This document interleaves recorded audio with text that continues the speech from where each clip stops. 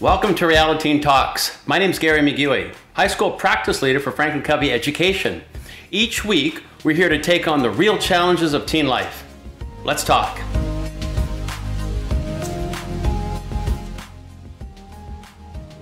Team, welcome to Realiteen Talks. Today's episode, body image. Let's say hello to today's panel. Today we have Emma, we have Nyla, and we have Divine. Team, thanks for joining us today. Body image, a very controversial discussion here. Let's just start off. When you hear the word body image, what are your initial thoughts? I think that it has a lot to do with how you view yourself, like according to what's going on in the world. Does that make sense?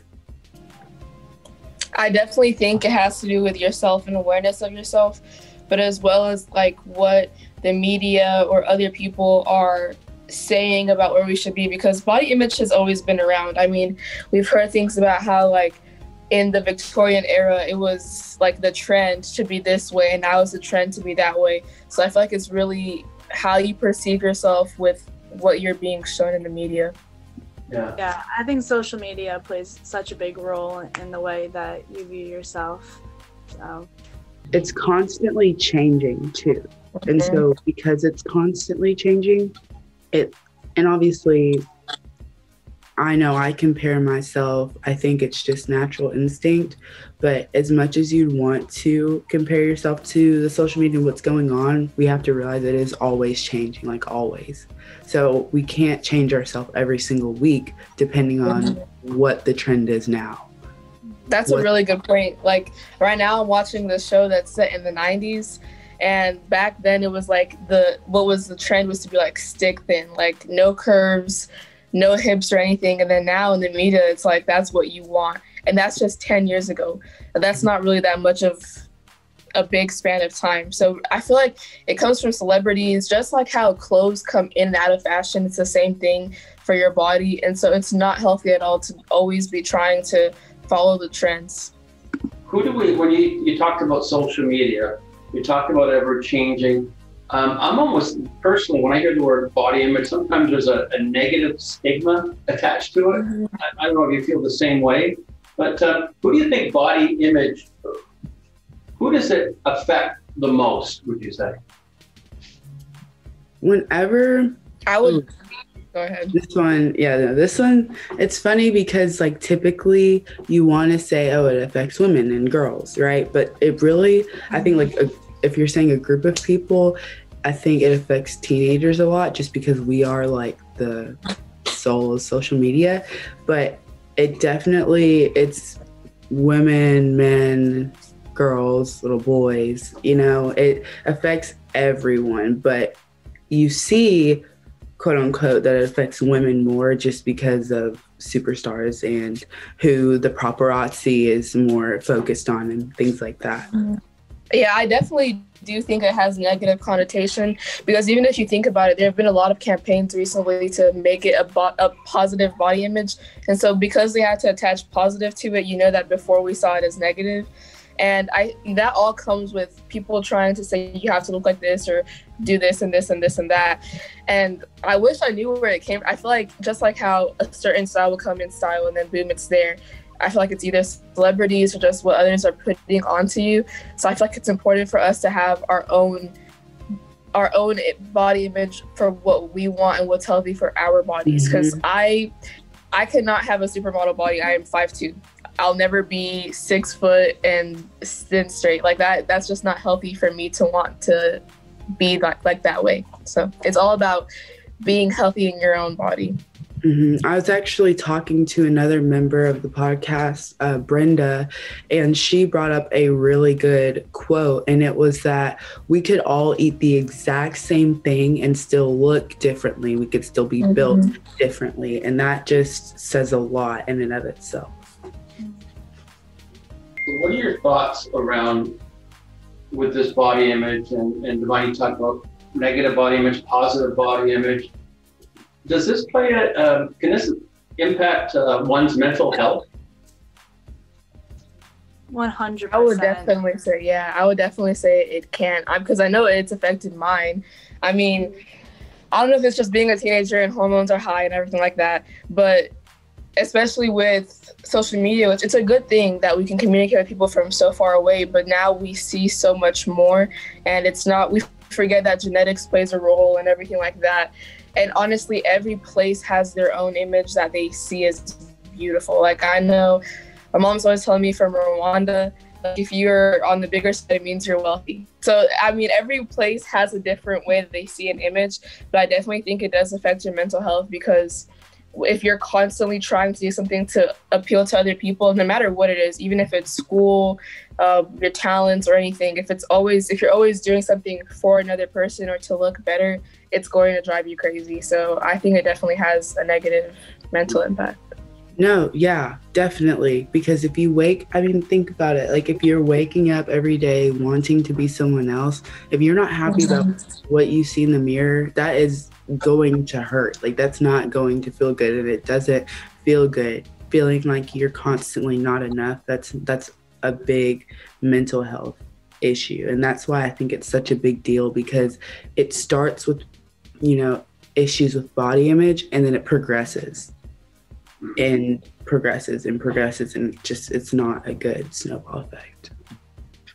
Like what Divine was saying before, like, I know not too long ago I was struggling with how I looked, but like I'm starting to realize that everyone's different. Everyone has their own bodies and eat different ways, look different ways. It's just like, you need to learn that it's just different for everyone. Like, there's not, what everyone was saying before, like, it's just so important that if you feel like you are perfect in your own way, then you'll feel so much better.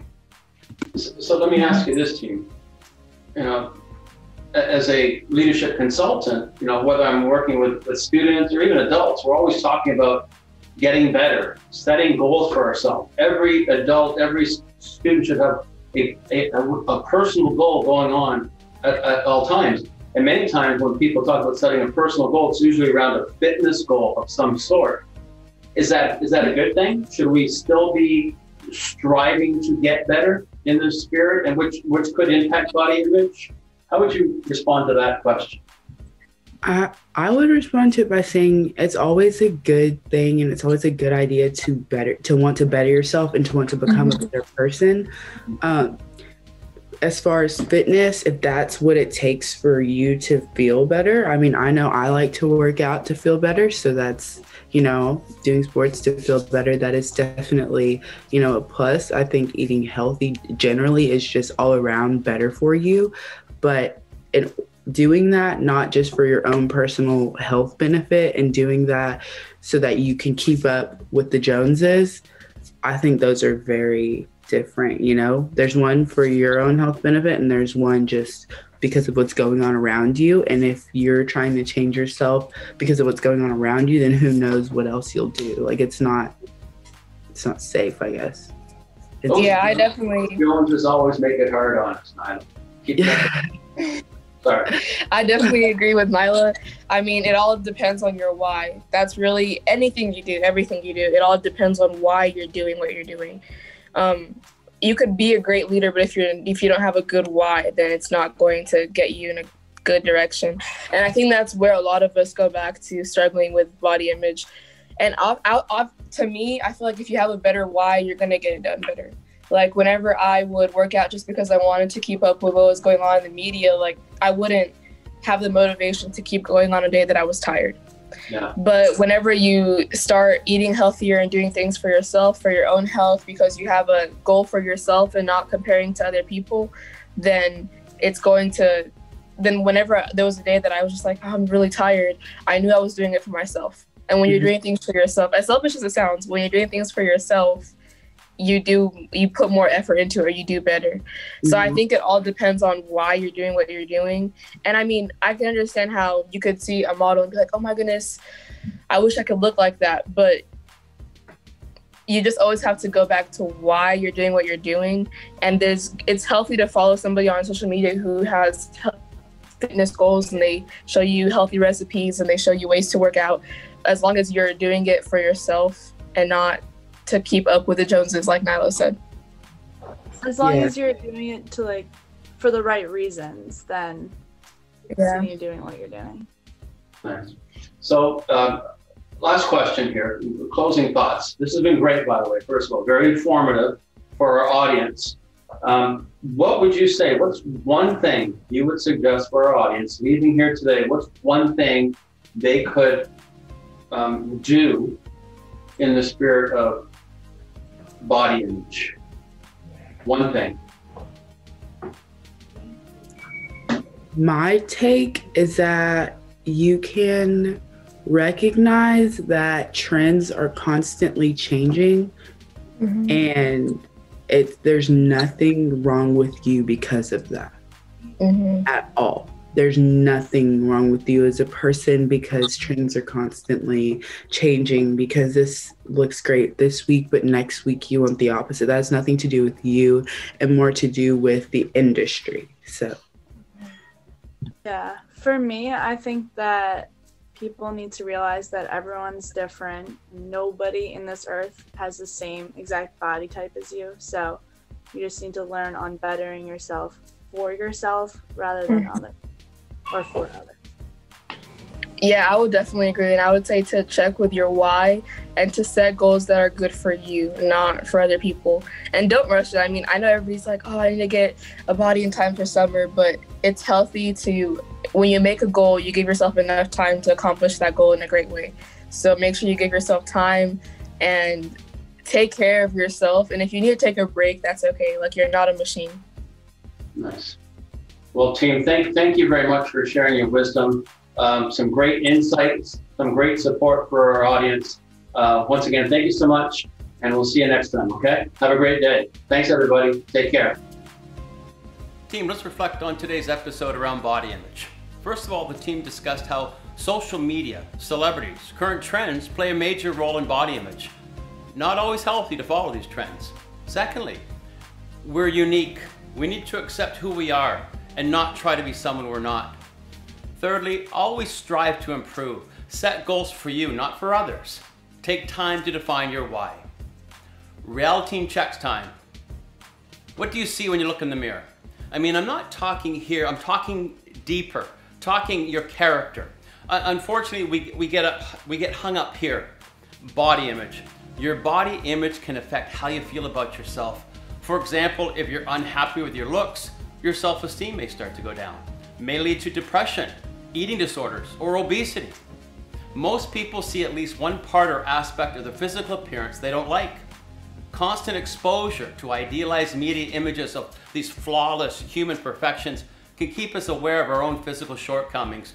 We need to accept who we are and not try to impress others. We all want to continuously improve to get better. Remember, do this for you, not for someone else, or social media, or the current trends. Until next week, let's talk. Thanks for tuning in. Subscribe to Realiteen Talks on YouTube, Apple, or Spotify, and leave a review or comment. We'd love to hear from you.